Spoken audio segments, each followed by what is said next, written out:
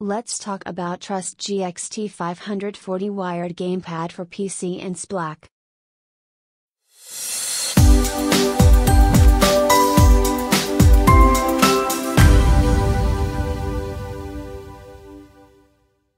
Three meters cable, 13 buttons, 2 joysticks and pad, pressure sensitive triggers buttons PS3 only, rubber coating for perfect grip, controller indicators and home button, input direct input switch, for full game support.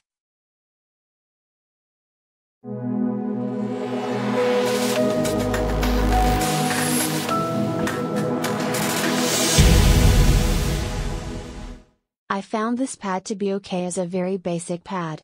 It says on the product page that it comes with user instructions. No, it doesn't, unless a picture of how to plug it in counts as instructions. No idea what the home or select buttons do, apart from lighting up another red LED. Also, I couldn't find any way to turn the rumble off, which seemed to go off far too often, very irritating. And I could not get it working at all with Pinnacle or Anti-Micro Gamepad software, but it did work with Spatter. Still no way to turn that stupid rumble off though. The Trust pad it was replacing doesn't have this problem, hasn't rumbled since I turned it off. I had to return this pad because of this.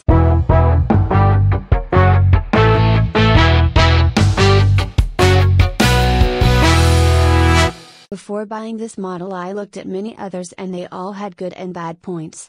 Mainly bad. All I wanted was a reasonably priced controller, as I didn't want to spend silly amounts on.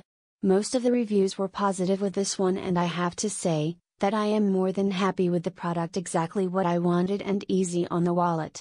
Comfortable to use, sturdy, nice button response, analog stick, not too stiff, not too loose, doesn't feel cheap, overall fantastic item and a good price, everything I hoped for. Comfortable little gaming pad, not quite the same as an Xbox or PlayStation controller, yet it doesn't have the same price tag, and would say it's reasonable for its price.